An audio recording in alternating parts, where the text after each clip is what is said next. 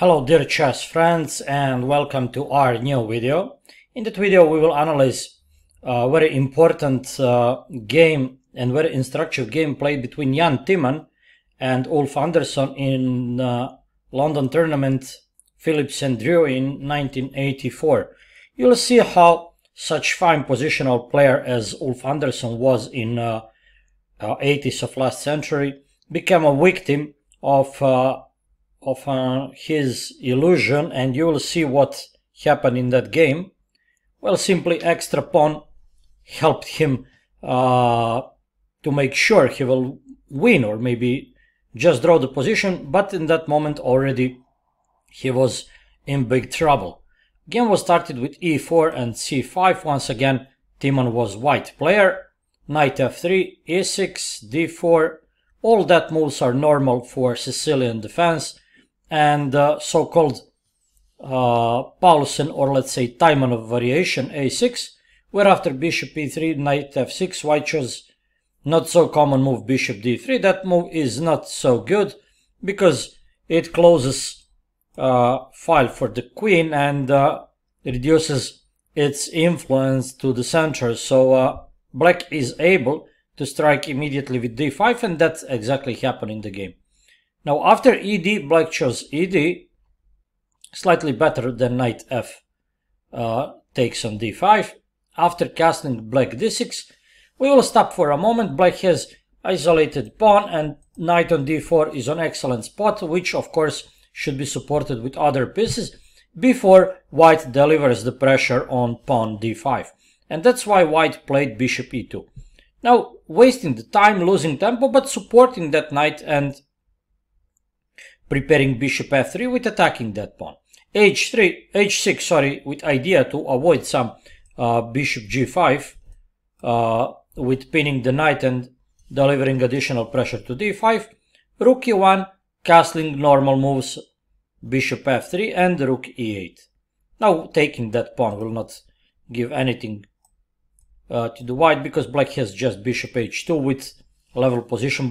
Black is already, I think, threatening something.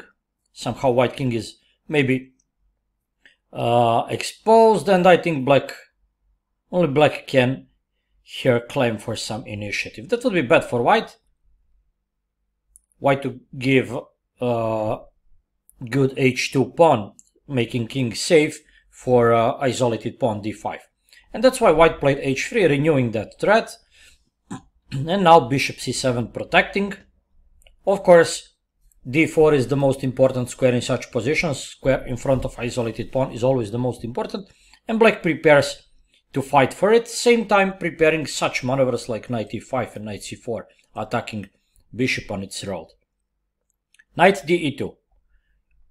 In return, white is ready to transfer knight to f4 to support pressure on pawn d5. Black defends and knight f4, and now there is dilemma. For black, he decided to take on f4. I would not go for this. Well, other possibility will be bishop a5. White won't be able to take on d5 because knight on c3 is now pinned, and as you can see, there is attack, x-ray attack toward rook e1. So that would be good for black. Black decided to take. Still not mistake, but still I think that's imprecision. Bishop f4, queen b6. As we can see, that was black's idea. Now he very well controls square d4 with two pieces, delivering attack to b2, and is ready maybe even to advance d4, gaining some space. Queen d2, very interesting approach by Timman. He sacrifices the pawn, but if black takes, that won't be good because after, let's say, rook a b1, white rook gets 7th rank, and you know rook is always dangerous on the 7th rank. That would be risky for black. Rook a d8. As we can see, black gave away his the most influential piece, dark square bishop, but he has excellent centralization, and white has some disharmony in his camp, and that's why white played knight a4. Idea is to kick black queen back if possible. Of course, black plays queen d4, attacking the knight. White moves knight back, and in that moment black decided to take. I think repeating would not be bad for black at all. Simply position is balanced. White has bishop pair to compensate activity and centralization of black, but black decided to take. He hoped after knight b4 and evident rook c1, rook ac1 and evident bishop f5, he will have initiative after attacking that pawn. White decided to capture, and bishop d1 would be another reasonable possibility, where still black will have some good prospects after, let's say, d4, knight e2, and now even d3 or knight a2 with aggression. After d4, white will be practically forced to play knight a4, but then knight e4 with supporting centralization looks first knight a2 because knight is hanging, and now after rook moves, now knight e4 with counter attack to the bishop. As you can see, there will be unclear position. White must play bishop a5.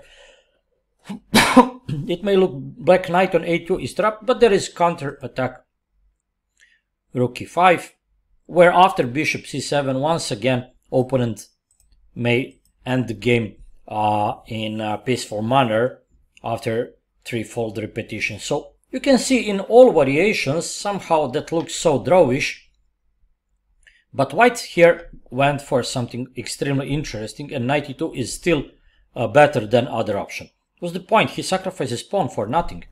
Yes, but after knight c2, bishop c3, black knight on f6 is under attack. Black must protect that pawn d5, and now excellent move g4. You'll see the point why. So black cannot play bishop e4 because after exchanging bishop, knight c2 is lost. Black must retreat. And now instead of capturing f6, white plays amazing move knight d4. What's the point? Let's stop for a moment. Black is pawn up, and that's clear. But white bishop on d4 is some kind of Superman, you know, because it doesn't only stop the pawn on d5, but also targets knight on f6. Black cannot move the rook because after bishop f6, pawn d5 will be lost. Or if rook goes to d5, let's say to d7, there is rook c8 with immediate win. Black cannot move the knight because after rook c7 there would not be response rook d7 at all, and black tried with bishop e4. After bishop e2, we can see black found nothing better than knight e8, preventing rook c7. But at this moment, despite his pawn down, white is clearly better. Why is that fact? As you can see, white will play on the queen side with advancing a4 and b4, which will be soon on the agenda. And as you can see, black bishop is somehow trapped. The bishop does not does not affect on the queen side, and white can just use the fact black bishop is out of play, let's say out of play, to seize dangerous initiative on the queen side. So first white plays bf3, bishop g6 and king f2. Of course, centralization of the king is always first stage in such endgames. After f6, black wants to regroup. Once again, I want to underline that black is paralyzed. Something like this will fall into that. Okay, what to suggest else? Knight d6 allows white to play rook c7 again. So black wants with f6 to reduce pressure, after king f2 to reduce pressure on pawn g7 and to activate maybe king. Of course, white plays a4, b4, and after king a6, interesting solution, white plays even f4. There is no problem with b5, that's just excellent move, but f4 was played. Looks like serious mistake because e4 square is weakened, but that white exactly wants. He allows opponent to play bishop e4, but on e4, black bishop would be out of play. Don't forget, bishop from g6 maybe in some moment would be transferred to 8 to affect somehow on the queen side. Well, of course, after f4, bishop e4, I think more principle would be f5. Generally, if you have bishop pair against bishop and knight, you should fix pawns on opponent's bishop collar to avoid some holes and to fix some opponent's pawn on the color of your bishop, not having the opponent. After f5 and king e3, white would be evidently much better, but after f4, bishop e4, white still played b5. AB, now white played f5, okay, it looks like transposition. Bishop f5 gives nothing, there is nothing black can do, that's just lost for black. 3 pawns are not enough to compensate white extra piece and dangerous bishop pair. So after f5, king e7, bishop takes, of course, king f7, and here we go, white starts infiltrating, bishop b6. What's the point? The point is after f5, white bishop gets access to square e6. From there, it can attack that pawn, and also black king is kicked back. White uses the fact to play bishop d7, preparing in some moment dangerous move rook c8 or bishop c8, targeting pawn b7. g6, black tries to go for something, but excellent move a5. Before white plays bishop c8, pawn a4 should be secured. Now it is on dark, supported by the bishop. And last black mistake in that game is king g8. With gf and gf, king e7, black should be able to resist better, because now bishop somehow works and protects pawn b7. White is evidently much better. After rook c4, that pawn will fall and white will dominate, but still nothing direct is on the horizon. So after a5, king g8 was played for some reason, I don't know why.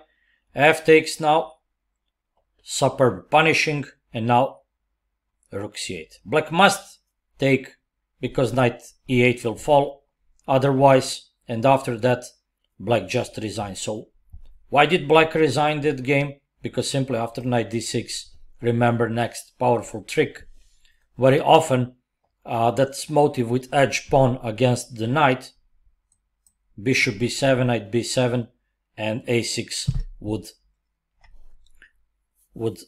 lead to easy win for white.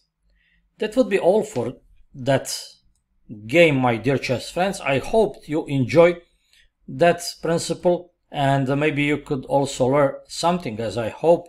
The point is black became victim of having extra pawn. I just want to mention that position, exactly that position, is not better for black. Actually, black is here in huge problems because that extra pawn is firmly blocked by white bishop. White bishop from d4 affects on both flanks and is extremely safe there. On other hand, black bishop h7 is out of play because real play would be on the queen side. White controls stably that c5. Black knight also is out of prospect. Black king is far from the battle, and in that position bishop pair is evidently more than compensating that minimal material loss. I hope that you will in your future career have many similar victories, and I hope once again you enjoyed our playlist. So see you soon with new videos. Bye bye.